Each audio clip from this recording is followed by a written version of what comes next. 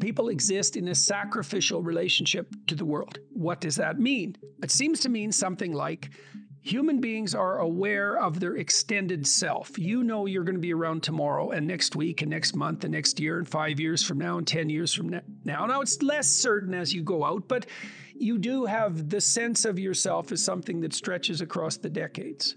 Okay, and so what that means is that you have to conduct yourself in a manner that isn't merely immediate.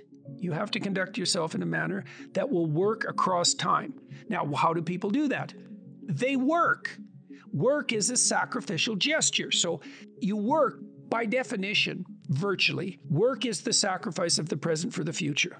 I mean, maybe someone can come up with a better definition of work than that, but I don't think so. It's like you put in time and effort right now, even if it's something not what you'd like to be doing at the moment. You put in time and effort because you believe, what the hell does that mean? You believe it'll pay off. Well, is that a contract with the future? Is it a covenant? Because the relationship that the biblical corpus characterizes human striving is covenantal. It's a bargain. The bargain is you make the right sacrifices and they pay off. That's the bargain. Now, you might say, well, that's just part of the social contract, but the biblical corpus insists that it's deeper than that. It's built into the structure of reality itself. And that if you got the sacrifices right, the future would be paradisal. That's a kind of sacrifice right there, is that you're willing to sacrifice your short-term physiological and psychological comfort for a medium to long-term benefit. It's the essence of sacrifice. This is something the atheists don't understand about the biblical narrative, is that the narrative insists that we live in a sacrificial relationship. It's the essence of humanity to live in a sacrificial relationship. It's like, well, is that true or not? Well, as you mature, your relationships are more sacrificial. It's less about what you, in your narrow sense, want right now, and it's more about what's good over the medium to long run, including other people. Well, that's a sacrificial relationship. Now, the covenant, and this is a matter of faith. It's the matter of the deepest faith. Are you willing to act out the proposition that the way to make the world reveal itself to you in its most positive guise is for you to adopt the most appropriate sacrificial relationship? Well, it's a big risk, isn't it? Because you have to give up everything. That's the deal. You give up everything that's low. Everything. Well, that's what the Christian passion is, because the Christian passion is an archetypal story, because Christ is the person who sacrifices everything, thoroughly, 100%. There's no indecision because you age. Like, you pay for your indecision. It's a decision. It's a decision to avoid, fundamentally. And part of the moral that's embedded in the story of Job and in the Christian passion is that you can master what you'll face. And maybe that's true. I mean, the clinical literature seems to indicate that it's true, because one of the things you do, if you're a competent clinician, is you look at what people are attempting to accomplish, and maybe that needs some retooling, but let's assume that they have a goal in mind that would work, right? You've talked it through with them strategically. They have a well laid out vision. Okay, now they're laying out the vision and they encounter impediments that stop them. And maybe they're impediments that make them afraid and paralyze them. And so then what you do is you decompose the impediment until you find a way they can advance that constitutes a genuine advance that they'll actually do. So what you do is you take the problem and you narrow it until they'll face it. Okay, then they face it. Then what happens? They get more competent. That's what happens. And then they get better at facing all problems. So they don't just learn how to deal with that specific problem.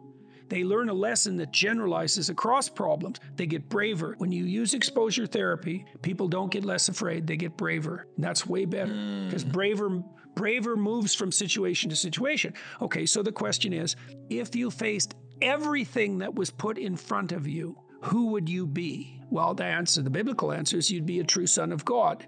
That's the biblical answer. It's like, well, do you believe that? Well, it depends on what you mean by believe. Do you have a better bet than facing what's there? Well, you just have to be sensible about it for a moment. It's like, is your theory that you're going to adapt better using falsehood and avoidance? Because that's the contrary theory. You either face it, and you do that predicated on the faith that something in you will respond if you do, or you don't face it. That's it. Those are the options. If you don't face it, that's faith too. That's faith in the notion that avoidance and deception will suffice. There's technically two different forms of reward. There's consummatory reward. That's what an orgasm is. It's consummatory reward. It brings the behavioral and perceptual sequence to a halt. It ends it, right? At the climax, it ends it. But then it's over. That journey is over, right? Then there's the dopaminergic reward. And dopaminergic reward is evidence of advancement towards a goal, right? Okay, so there's a corollary to that. Well, how do you become optimally engaged? Because dopamine facilitates engagement and focus, which is why drugs like amphetamines can be used for kids who are attention deficit disordered. You tap up the dopamine response, they lock on, right? Okay, so they're locking on to a goal-directed pursuit. The problem with amphetamines is that they can lock you on so hard you can't get out of the frame. So like kids on amphetamines will obsess, for example, about cleaning up their closet. They can't switch to the next activity. Okay, dopaminergic reward is reward that's accrued in relationship to a goal. Okay, so what's an implication of that? Well, pursue the highest possible goal. Well, why?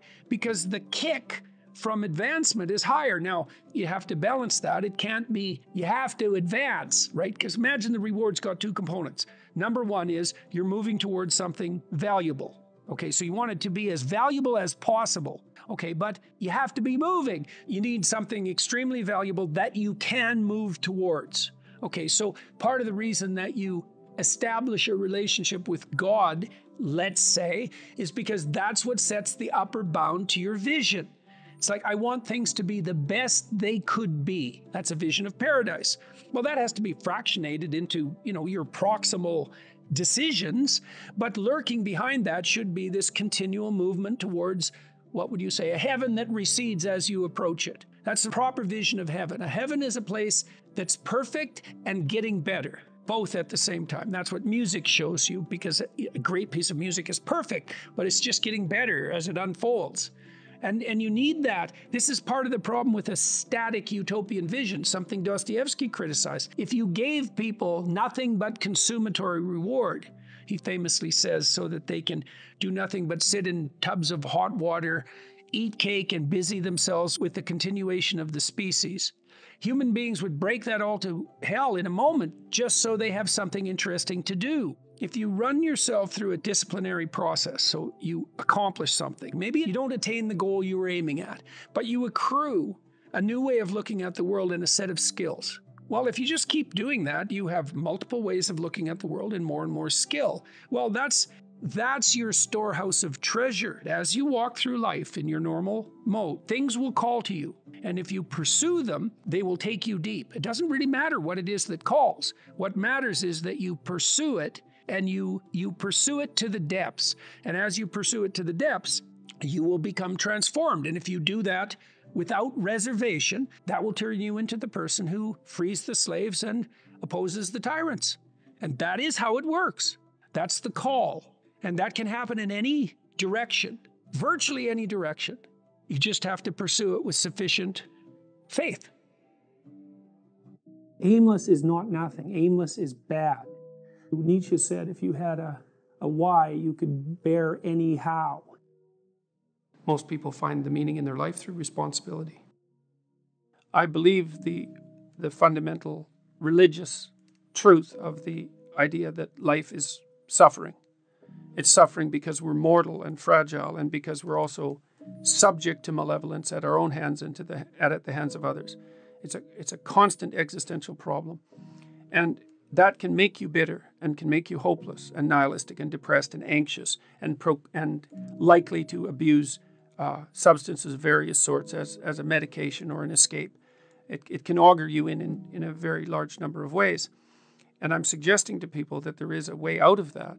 And the way out is to confront that forthrightly and to adopt responsibility in your own life and to try to make the world a better place, and that it's necessary to do that. And that if you don't do that, that things go badly. I think the deck is stacked against everyone to some degree because life is very difficult and we all die. But some people do have it harder than others. And all of us have it very hard at some times in our lives. It's like, well, what's the what's the alternative? You take responsibility for that and try to struggle uphill, because the alternative makes everything worse. Find something in your life that's so worthwhile doing that the fact that you're going to suffer is justifiable. Yeah, life's rough, no doubt about it. And if good luck comes your way, then you should be grateful for it. And if happiness manages to manifest itself, you should be grateful for that too. So then you might ask yourself, well, what's the best antidote to the discomfort of life? And you might say, well, it's comfort. And I suppose that's what you act out when you swaddle a baby. But a better antidote is something like adventure to excellence. And that's far better antidote to suffering than the mere absence of suffering. So not to say that the mere absence of suffering, that's not nothing. I've been a psychotherapist for 20 years. I've seen things you can't imagine, horror shows that you can't fathom, and people who have been hurt in so many ways, so many dimensions. It's like, should they be bitter? Should they be resentful? Should they become violent? These things don't help. They have to struggle uphill despite their excess burden. And it's responsibility, not guilt. It's the female crucifixion. So, and that's exemplified best in, well, the best portrayal of that I've seen is Michelangelo's Pieta. You know, it's a statue of Mary, and she has Christ's body on her, as an adult, on her lap, and he's broken and destroyed, and you know, she's displaying that. That's the bravery of a mother, to allow that to happen, but not only that, to facilitate it. Where you go, kid. Where you go. Well, why? It's dangerous out there. It's like, yeah, no kidding. It's more dangerous here if you stay with me, by a lot. So you might lose your body out there in the world, but if you stay here, you lose your soul.